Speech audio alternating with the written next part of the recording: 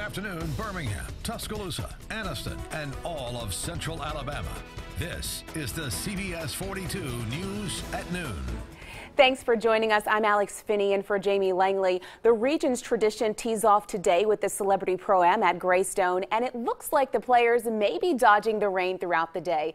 Let's head right now live to Greystone, where Storm Track meteorologist Ashley Gann is standing by. Ashley, how are things going out there? Today has turned out to be a great day here at Greystone. Sure, it's a little overcast, slightly on the muggy side, but the rain has really held off and the fans are loving it out here today. Let me go ahead and break it down for you very quickly, hour by hour. Let's march through the day. Temperatures should be in the 70s, but with those dew points as warm as they are, it is going to be very muggy out there, and I expect us to see a generally cloudy sky for the remainder of the afternoon. As far as rain goes, that's the big question. It looks like there's a few scattered showers in and around central Alabama, most of the wet weather north of Birmingham, and just a few isolated showers towards Tuscaloosa and Point South. So we're continuing to watch these. These are going to be very widely spaced. I expect for those showers to just pop up every once in a while, and if a rain shower passes over Greystone, it's going to be very short-lived today. A live look at the skies, where we are seeing clouds in the Birmingham area right now. Temperatures are definitely staying on the warmer side, so the clouds not necessarily a bad thing. It helps to keep us out of the 80s for sure. But coming up, I'll let you know when we could actually see some more rain return to the forecast. It does look like we will be seeing more as we round out the week. I'll break down the timing of that wet weather, and that's coming up in your Storm Track 7-day forecast. Alex? All right, thank you, Ashley. Well, the biggest day of the region's tradition is underway right now. The Celebrity Pro-Am began just before 8 a.m. and one of the biggest names, of course, everyone wants to see teeing off, Alabama head coach Nick Saban. CBS 42 sports director Chris Beach joins us live from the green right now. Hey, Chris.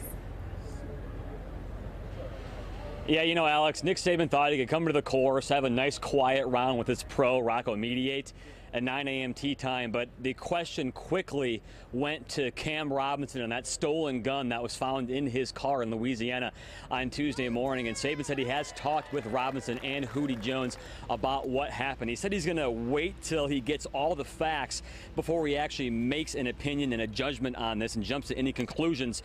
Of course, we had to ask, what about suspensions, any kind of discipline they could face? He said we should know the drill by now, that they are not going to make any of this public. They'll do it all internally. And we're not going to do it today. So, you know, if we can change their behavior based on what we do, that would be the purpose of discipline. Discipline is not necessarily just punishment, which a lot of people view it that way. It's how do you change somebody's behavior so they have a better chance to be successful. Nick Saban on number 11 right now. He's not the only big name playing in the Pro-Am. You got Hugh Freeze, Gus Malzahn, Kirby Smart, Dan Mullen, Steve Spurrier, and a guy named John Daly actually did show up today. We'll talk all about that coming up at 5 and 6 o'clock. Alex. All right, thank you, Chris. Well, if you're heading to Greystone today for the region's tradition, real-time traffic anchor Rachel Lundberg has all the information on where you can park. Monitoring your lunch hour commute and your drive home from work. If you're headed to Greystone for the region's tradition today, throughout the rest of the week or the weekend, let me make note of a parking lot available for you at Church of Brook Hills. This is on the corner of Highway 119 and Brook Highland Parkway. And there are also shuttles that will run you from that parking lot to the course starting at 7 a.m. each day. And the last shuttle will run 1 hour after tournament play ends. The ride will just be a few minutes to the course, but do expect delays if you're not going or if you are going along Highway 119 and 280 throughout the rest of the week and the weekend. Monitoring your commute with your real-time traffic. Thank you, Rachel. Well, be sure to stay with CBS 42 as we follow this year's region's tradition. Now, we've got live reports in all of our newscasts this week. Also, join us, CBS 42, tonight from 6:30 to 7 for our half-hour special, The Tradition at Greystone. We'll then have another special Thursday at 10 p.m. Developing at noon, police in Anniston are investigating a triple shooting that left one person dead. Now, it happened just after 9 o'clock last night at a home on Christine Avenue. The Calhoun County coroner says 18-year-old Monquavius Hunter died from his injuries. 2 other men were shot. They were taken to area hospitals. Right now, police say no arrests have been made. And in Birmingham, police have not identified a suspect involved in an overnight shooting. Police say one man was shot near the Inglenook Library. He ended up at the Texaco on Pinson Valley Parkway. 911 was called and the man was taken to the hospital. There's no word on his condition. Pell City police are investigating a reported threat directed towards the city's high school. A potential threat to shoot students at Pell City High was recently discovered in a bathroom stall at a Winn-Dixie. It said that a shooting would happen at the school on May 20th. It was reported to the school's principal and police. Now, we spoke with Pell City Police Chief Greg Turley. He tells us that while they don't believe the threat is credible, they're still investigating it. New at noon, Pell City police have tracked down the person they believed robbed a bank last week. Police arrested 61-year-old Michael Lee Daniel, who you see right there, around 1 o'clock this morning. He's being held in the St. Clair County Jail on $100,000 bond. The robbery, it happened last Friday at the Cropwell branch of Union State Bank. The suspect and his getaway vehicle were captured on surveillance. Jury selection over in the Mike Hubbard ethics trial. 12 jurors were seated this morning. The process began Monday with close to 100 potential jurors. Hubbard is facing several felony charges accusing him of using his office for personal benefit. Opening statements are expected to begin May 24th. Well, more than 4 million U.S. workers will become newly eligible for overtime pay under rules to be issued today by the Obama administration. Now, overtime protections go back to the 1930s, but have gone away in some industries, including fast food and retail. The action is expected to boost wages for workers by $12 billion over the next decade. A primary standoff today between Democratic presidential candidates Bernie Sanders and Hillary Clinton. Sanders won in Oregon, while Clinton is saying she won Kentucky, but the margin there is razor thin. Sanders didn't gain much delegate-wise, and Clinton needs fewer than 100 to clinch the nomination.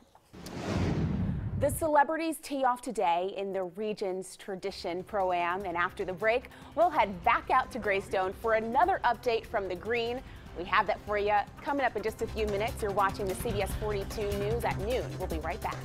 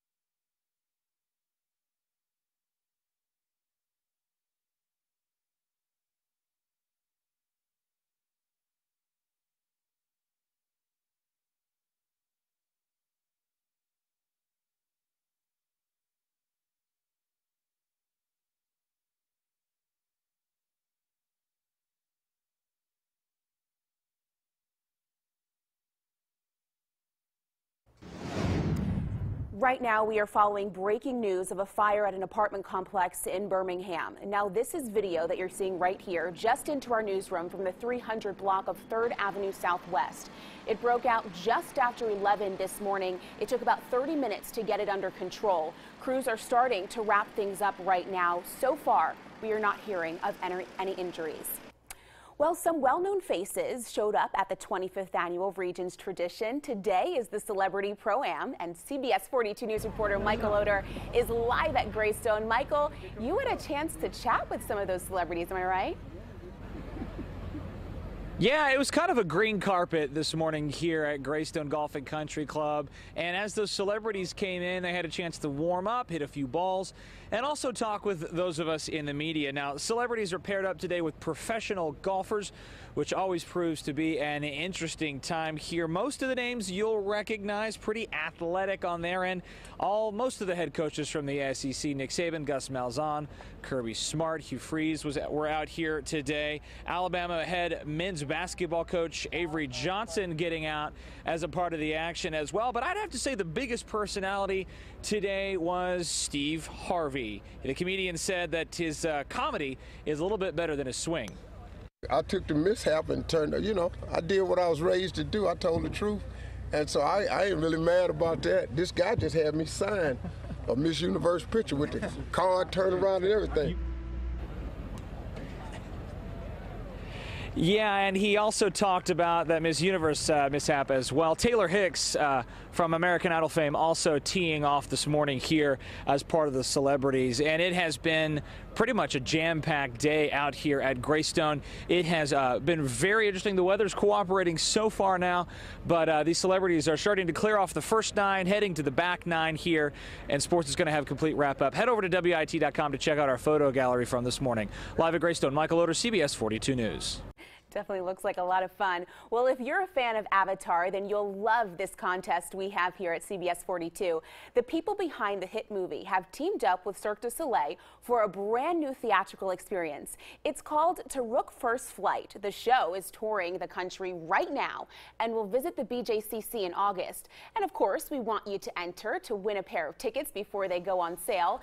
It's easy to enter. Just go to our website, WIAT.com, and look for the Cirque du Soleil ticket giveaway under the Only on WIAT.com link. Well, we have much more ahead after the break. The Regions Tradition Celebrity Pro-Am is well underway, and we're going to head back out to Greystone. Ashley? Well, it may be all green here at Greystone, but will the sky stay all gray for the rest of the day? And what about upcoming rain chances later this week? I'll break it all down for you. Stay tuned. It's coming up in just a minute in your Storm Track 7-day forecast.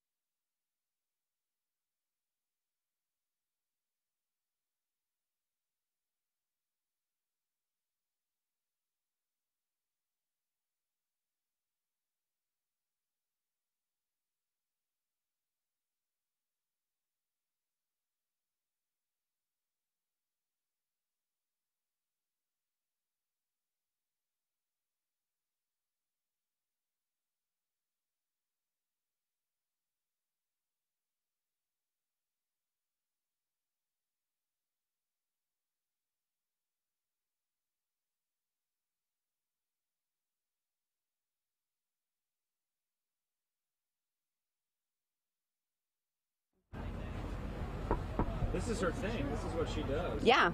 Okay, I got you. Oh, yeah. Uh-huh.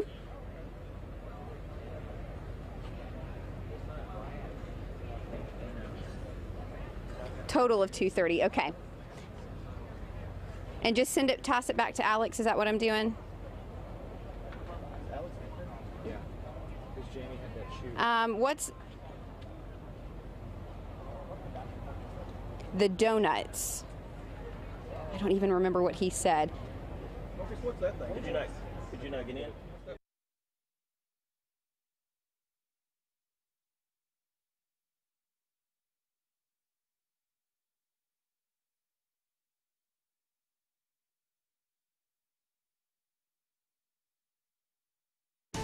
You're watching the CBS 42 News at Noon. Well, it's been a windy couple of days in New England, but nothing compared to the scene on Mount Washington Monday. Look at this. The observatory shared a video of a weather researcher struggling to stand upright as gusts reached a peak of 109 miles per hour.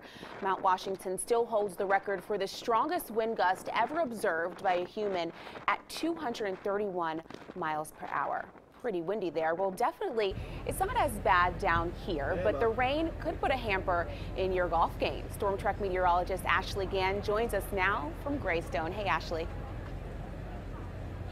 Hey there, Alex. It's actually turned into a very nice day, even a light breeze, which is helping that humidity just a bit. Gray sky today, but sometimes the clouds actually help to keep things a little on the cooler side. Let's take a live look outside. This is our Storm Track Tower cam overlooking the Magic City right now and breaking down your day here for the region's tradition. Out at Greystone, temperatures right now mid-70s. I expect lower 80s right around that 3 o'clock hour, and we'll kind of hold right around that 80-degree mark clouds today. I'm not going to allow for a big warm up, but I expect for us to see a relatively dry afternoon. I know that's what everyone is hoping for if you are making plans to get out here to Greystone later today.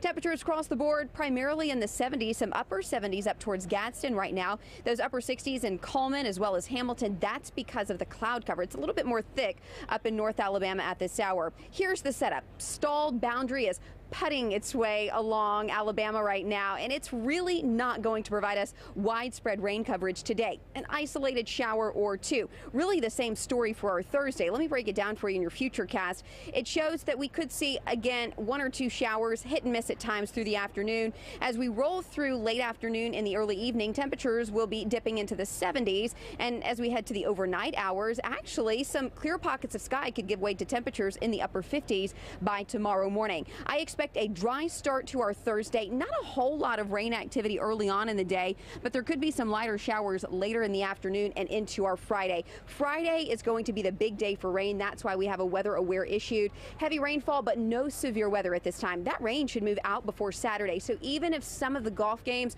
are delayed on Friday, it looks like they could get in those additional rounds if need be early on Saturday. And then good news is it looks like a hole-in-one forecast for our Sunday. Plenty of sunshine. Temperatures are going to be warming back into the lower 80s. And that is a look at your Storm Track 7-day forecast. And earlier today, I had a unique opportunity to speak with someone very special here at the golf course. He is the executive chef, and he gave me one of the secrets to keeping the pros happy and healthy. Here's what he has to say. They want to lay off the donuts, so they don't want to see donuts because lead us not to temptation. And they absolutely love things like omelets, egg white omelets. I was hoping he was going to give me some secret like they like yellow M&Ms or something like that, but they definitely like to eat heart healthy, so that's good news. And I tell you what, the weather today is shaping up nicely. If you want more information on how you can still enjoy the rest of the day, go to regionstradition.com for more information or follow us on our website at WIAT.com. Alex? Love that, Ashley. Well, more news after the break, and we're actually live from Greystone for the Region's Tradition Celebrity Pro-Am. Stay with us. We'll be right back. Well, I did.